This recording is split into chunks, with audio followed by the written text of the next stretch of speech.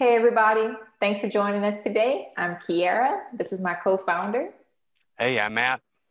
and we are the co-founders of CircleView. CircleView helps manufacturing managers improve efficiency and communication without needing to be on site.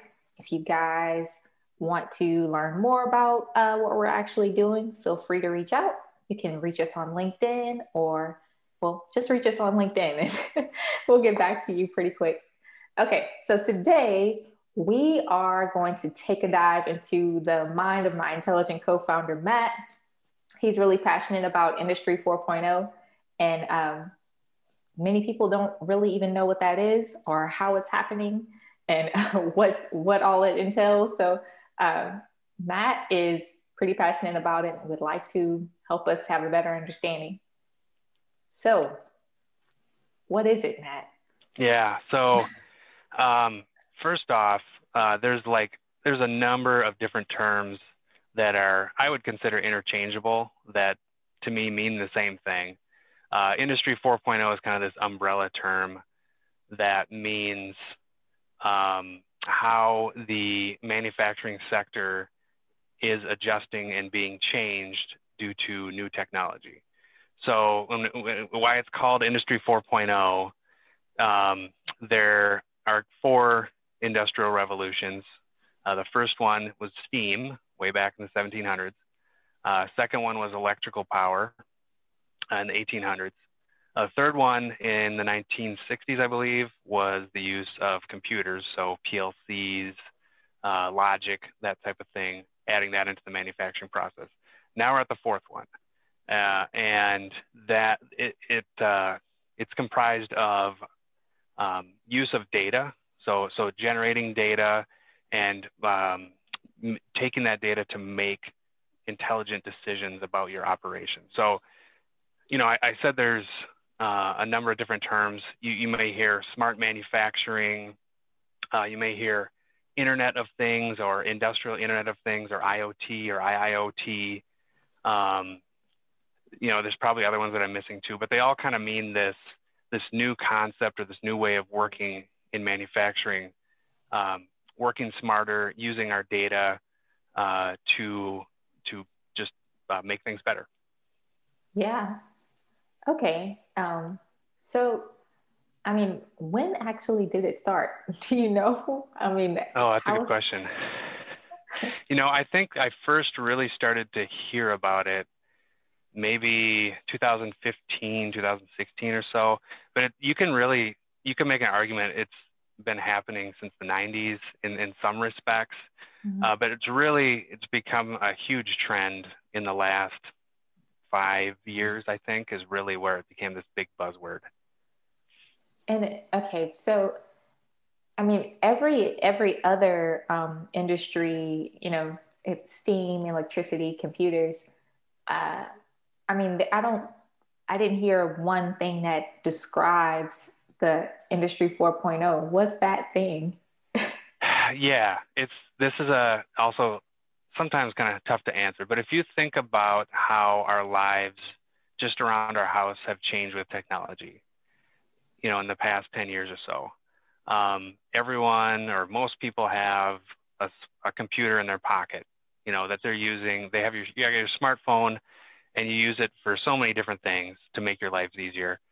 You have things like Ring or other Google Home that are making it easier or more giving you more insights into your house, like what's going on with that. There's all kinds of examples but if you think about that type of concept and then you apply it to manufacturing, so whether it's getting more computers or smart devices out on the floor for people to use and replacing paper, or old technology, or it's capturing data, right, from a device that previously you didn't really know, or you didn't have a good handle of what was going on with a part of your machine other than when you went and looked at it. But if you put a sensor on there and you can capture some of that information and then send it to the cloud or send it to a database and use software to help you to help alert you or help you understand what's happening in real time. There's other things like, drones. So there's facilities that are using drones to do remote inspections rather than having a person walk, and look at all these power lines. Like that's a big one in the power industry. You want to have to do these inspections. Doesn't really make sense to send a person when you can have a drone go do it for you.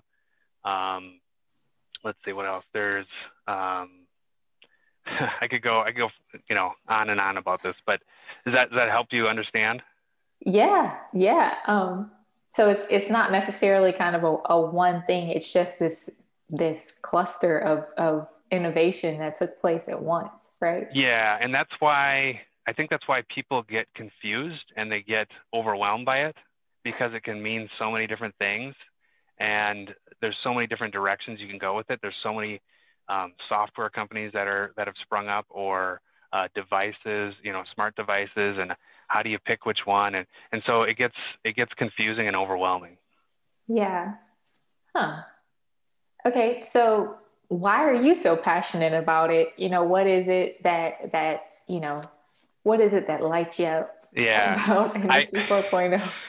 so I think people in manufacturing, we kind of know that it's a sector that has been slower to evolve and embrace new things.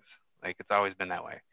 Um, and in my time in manufacturing, I started seeing these new technologies, these new opportunities with IoT or Industry 4.0. And I really think that if you want to be a best-in-class manufacturer, if you want to be the best and you want to improve and beat your competition, you're going to need to understand these technologies and start to use them, because they will get you that extra 5%, whatever, productivity or cost reduction. It's going to come from these type of technologies, especially when you talk about manufacturing. There's less people on the floor than there ever been. There's less people, there's less operators, less supervisors, less know-how because there's more turnover.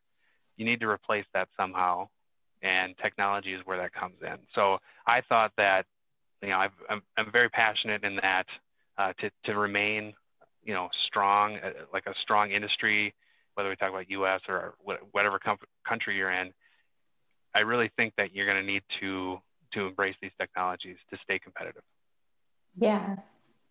So, what are some examples of ways that you've seen these technologies or Industry 4.0 change a situation? Yeah. So let's see. One of the things I think about, just a real simple one, was one time, in my life in the plant, we had a machine breakdown. It had a very very specialized part that only one vendor made, and we didn't know beforehand, and it was a big time issue. And because this part only came from one vendor and it was a specialized part, it took 4 weeks for us to get that, and the machine was down for 4 weeks. We couldn't do anything. Like, we couldn't make anything. We couldn't make those products on a different machine. It was very specialized. So we had to sit there and wait for 4 weeks. Meantime, our customers were going, what's going on? Why? And, so one of the I don't know if I'd call it core or first facets of Industry 4.0 is something called predictive maintenance, or condition-based monitoring is another way to say it. But the idea there is that you have an asset, you have something like that where you have a specialized part, and you want to know beforehand that thing's going to break. So you add in some sensors, whether it's a vibration sensor, maybe like a pressure temperature sensor, and you collect that data, and then you either you look at it, and you can put it into a model or other engineering calculations, And then you can understand when something is starting to degrade. So there's something in maintenance called the P to F curve, where you have a part or a machine that's working well, and over time it's going to degrade and go down and hit F, which is fail. So usually as a human, like, the thing's going down, you're going to only see when it's starting to really degrade. But you can actually detect that much earlier if you use an industrial sensor and software. And that gives you time to adjust to that. So if we would have had that in place, we could have potentially caught that before it happened, not had to wait 4 weeks to make something. We started to go down that road with predictive maintenance, adding in sensors, detecting on the equipment that we were worried about. And we could see, there was another time where we could see high vibration on a motor. We could send somebody out there to go look at it, and, much earlier than the fail point. Then you could, you could adjust your production schedule to meet that. It's not a huge headache where you have to change schedules and, move people around and contact customers and things like that. So that's maybe a long way, but that's one way that we were able to embrace those technologies. Sounds like it saved a hell of a lot of money. Yeah, and headache too. Yeah. Yeah. Okay, so what particular part? So, at the plant, what particular part is it that you focus on that helps you to be able to predict things? And yeah, just explain that. Yeah, so that it really depends on the asset. Okay, so there, if we're talking about a motor, then you have to consider what are the most common ways that this thing is going to fail. So when you're starting to look at predictive maintenance, it's like, think about your most common fail modes, and then think about how those will happen, and then you can come with how are we going to measure something. So with the motor, it's almost always a bearing that's going to go. That's like one of the most common fail points. So you can detect that in most cases, at least in my experience, by vibration of the motor. There's, like with a heat exchanger, that's something totally different, but you can detect the amount that it's actually working. So is it heating or cooling in the amount that it's designed for? And you can measure that by measuring the streams going in and out, and then if you have your design of the heat exchanger, which you should have from your documents, you can come up with a theoretical amount, and then you can measure your actual amount, and then you can see over time how it's degrading. So it really depends on the asset that you're trying to measure. Cool. Well, man, I mean, guys, if you're not doing this, you should be you should be doing this. I can imagine how difficult things might be if you're not predicting this in advance. And this is just one. I'm just talking about one portion of Industry 4.0, which is maintenance. This is, so there's a whole other sections of this too. So Yeah. So you have a template, right? I do. So one of the things that I've noticed over the years, just talking to people, going to conferences, there's always people that are interested, like, they're interested in this topic, they're interested in Industry 4.0, IoT, and they want to start it. But they're like I was talking about earlier, they're just overwhelmed. They don't know where to start. Everything's new. They don't know how to pick what they're supposed to, start with first. Mm-hmm. So one of the tools that I made here, and I'll share, is a priority helper. So the idea here is we don't know where to start. We want to get started in Industry 4.0, but we just don't even know where to start. So this is just a simple tool. If you've used lean principles, it's a C&E matrix, so it's along those lines. So Just briefly here, the instructions. Let's talk about where you are in the digitization journey. So I have an assessment tab here, and this is really high level. But the point here is that you have to walk before you can run. You can't skip ahead to having a full digital twin predicting everything that's going to happen and automatically adjusting all your production lines, before you do the other steps. So I kind of just broke it down, again, really basic here, but connecting is your first step. So are your machines connected? Are you able to gather information about your machines? Some manufacturing sites aren't even able to do that. So that's the first thing you got to do. Then are you able to see your data? So connecting to seeing. So meaning, can you build charts out of it? Can you understand what's happening? At least with a graphical interface or something like that, where you can start to at least look at it and maybe you can make a pattern out of it. But you still have to do that as a human. Then I have my next category here is deciding. So you're able to connect to your machines, see the data coming from there, and then even from there, you can look at some sort of an interface, and it can guide you into what you should be doing next to, ideally the most profitable decision.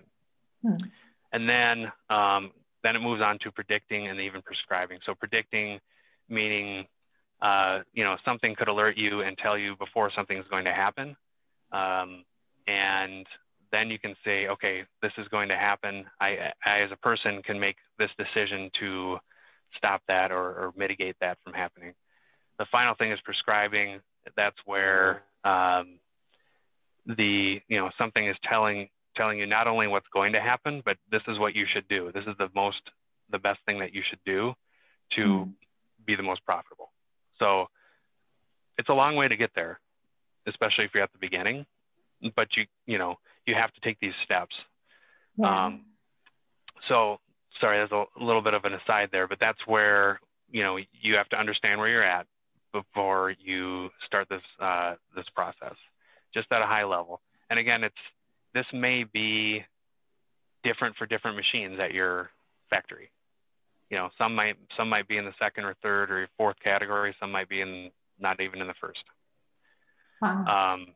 So there are, I have seen some people use this, and they use this concept, and you can use this or come up with your own way of talking through this. But they've used this to walk through all of their machines or process lines and say, here's where we are today. Maybe we're in this column, this column today. And for machine X, we want to get here. For machine Y, it doesn't make sense to go there. Maybe we only want to be here.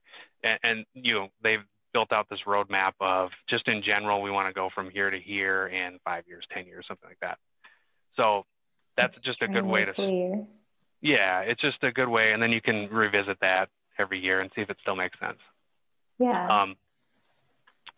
Okay. So then just understanding where you're at, you need to have some sort of an idea brainstorming session. So, however you want to do that, there's a number of different ways to do that. All I have here is just write your ideas down, but, I'll let you, come up with your own way of brainstorming. There are some just ideas here. So I did talk a little bit about predictive maintenance, but just to mention some other technologies. So, real-time status boards, wireless networks. So, we put in a wireless network at some of the plants that I worked at, which allowed us to add sensors much easier, so then you have to wire things up. Augmented reality. So when we talk about this new remote, situation, what augmented reality allows you to do is have a remote expert. So you could have somebody wearing a device or with a camera or something, and whoever's remote could direct you to help you fix something or adjust an issue, like, circle, turn this valve right here, and they could circle it on the screen. So just much easier to solve issues that way rather than trying to talk over the phone. Yeah. Automated quality inspections, robotics. I talked about drones. 3D printing is another one where there are places that have their own 3D printer. So I talked about this, this expensive part.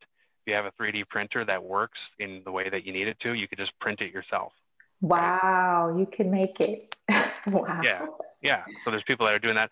RFIDs, meaning, there are, if you have a huge site, sometimes you lose things, right? Put our RFIDs on it for tracking where it is, or you could have, a way to help, a maintenance or even an operator, if they're confused about a certain machine or piece of equipment, you could have like a QR code, and they could scan it with something, and that could give them all this information. Again, assuming you populate a database or you have a database to have this information, it could populate, or it could give them information about the machine that they're wondering about, right? What is this thing? When was the last time it broke? Who's it from? Where's the instruction manual? That's more of a QR thing, not an RFID. But digital twin, this is kind of like high end, but the idea behind that is you have a digital twin of your factory or your process that's built in a simulation. So then you could take that, and whatever's running right now, you could say, what if I did this? What if I adjusted this knob? What if I, turn this lever? What would happen? And you could use that to just figure out what was going to happen, and then you could make those changes if they become, better for your operation. So that's just some of those ideas, but the idea here is to capture your ideas and to make sure that they make sense, that they're a problem that you're trying to solve. So you may think, like I do, I get excited about this stuff, right? So you may think, oh, it'd be really cool if we have drones, right? But if it's not an actual problem, like you don't actually need drones to do inspections, then you probably don't need to have that as an idea, right? But whereas, so just be careful of that. So the idea here is capture your project ideas and make sure that they're solving a specific problem at your factory. So with predictive maintenance, that's kind of, everyone can kind of see how that one can solve a problem. Well, we have this pump that is always giving us problems. Let's do some maintenance. Let's try some condition monitoring, predictive maintenance on this pump, right? That could be one of the ideas. Okay, So, and then, go ahead. So before you move on, because I know you're getting excited. You have a lot more, but it seems like maybe people would get overwhelmed because they're thinking about, all of the things they could do, Yeah. rather than just, assessing things one at a time and thinking, okay, if I just start right here, you know, where's the biggest problem? If I just start right here, then I can make adjustments and eventually the whole plant, will be upgraded. But Yeah. Okay, great point. And maybe that you direct this brainstorming session into, we're only going to focus on process line 1, because that's where we want to do our first digital project. So give me all your project or all your process line 1 problems, and we'll try to come up with ways to solve them, with automation or digitization there. So, there's different ways you can do that, but you're right. You could have 500 ideas if you don't put a cap on this, right? And then you don't know where to start. And then was it even worthwhile? So, okay. right. So, Go for it. yeah, Go sorry. for it. So then, okay, you got all your ideas. And again, you don't have to use the brainstorming tab, but, you're going to want to collect them, and then you're going to want to put them in this ranking. Again, this is a C&E matrix. You may be familiar with something like this, but the idea here is there's going to be some sort of objectivity to our ranking so that we see which projects come up to the top that seem to make the most sense. So I put just a simple one together here.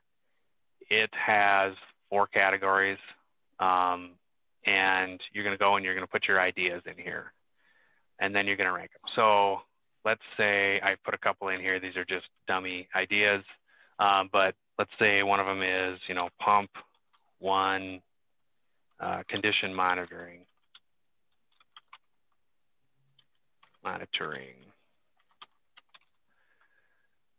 So again, these categories, review these categories first, so that make sure that they make sense for your business. These are just kind of general categories that have worked for other prioritization sessions that I've done, but they may or may not make sense for your business. So just real briefly, I have 4 categories here. First one is cost. So how much is this going to cost us? When we rank these, high number is good. So in this case, a low cost is a good number, right? So again, come up with your own criteria here. I just threw in some numbers, but say the cost of condition monitoring for this pump, let's say it's, I don't know, let's say it's 3, because we have to maybe get some software and we have to get some devices. Next category here is timeline. A quicker project is going to be better, just so that we can get a win, understand some of this thing, and move on to the next project. So let's say we think that that's going to be a 3-month project. We'll put a 9 in there. Next thing, cost benefit. Again, this can be tough, especially with a lot of these projects, to come up with a cost benefit. If you can, I would put it in here. Sometimes this can be a barrier, though, and I would encourage people to not get hung up so much in ROI, and especially in concrete numbers. Mm-hmm. If you think it's the right thing to do, a lot of times I've seen you just go and you do it, and then afterwards you start measuring, okay, this was a benefit in this amount.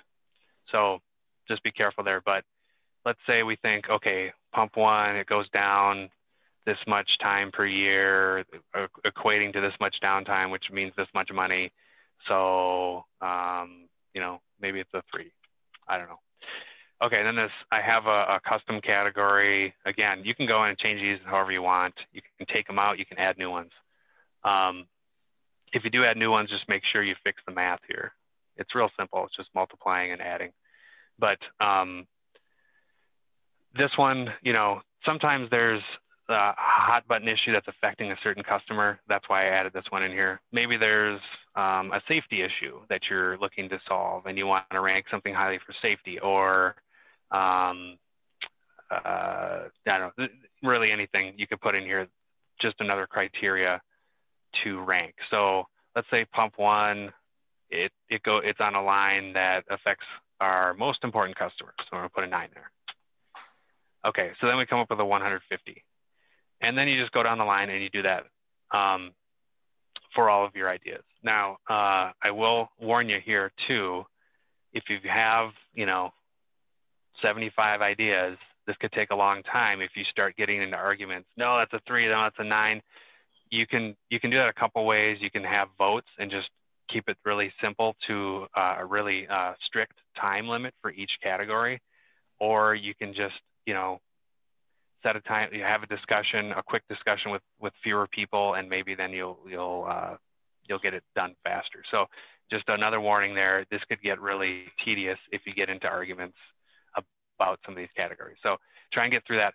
And then when you're done, you have a number of projects here, and you have each one, how they rank. And then you can sort by the top. So then you sort, and you see which ones come to the top. Now, just because your top number here is the top one doesn't mean you have to do it, of course, right? So make sure that what you came up with for a list makes sense to you, and in a gut feel like, okay, this is our top project. This makes sense. This is the one we're going to work on first, and then this is the one we're going to work on second. So you may have to adjust that a little bit, but hopefully this should get you an idea of where you can start. Yeah. So it sounds like the important thing, if you feel overwhelmed, is just to start. I mean, yeah. Just pick, rank it and just get started. I mean, hesitation often, often our procrastination is really the killer, right? Isn't that Yeah. a famous quote? I don't know. Yeah, I would encourage you, everyone along those lines, if you're interested, just get started and do something. It doesn't have to be big. It can be a small project. It can be a pilot. You can call it a pilot project, and you're gonna be some stumbling there, especially if it's your first one. But that you'll learn. You'll learn from that. You'll learn what works, what doesn't, and then you can iterate and move on to your next project. You can expand your pilot, or you can move on to something else. So you're right. Just get started. Yeah, this is great. Really simple, easy to understand. I feel like it would really help some people who are struggling. I mean, yeah. So this template we're actually going to include, depending upon how you're listening to this, it'll either be in a link or, well, it'll be in a link, guys. This is Matt's just passionate. He just wants to offer this to you guys to help out. Yeah, and if you have any questions, just reach out to me on LinkedIn. I'd be glad to talk you through some of this stuff, give you my perspective and my experience. So, Yeah. Well, thanks a lot for joining us today. Guys, we're going to do these types of things often. We'll have an interview pretty soon. So just stay locked in and we'll make sure to get you something new pretty quick. Thanks. Bye. bye.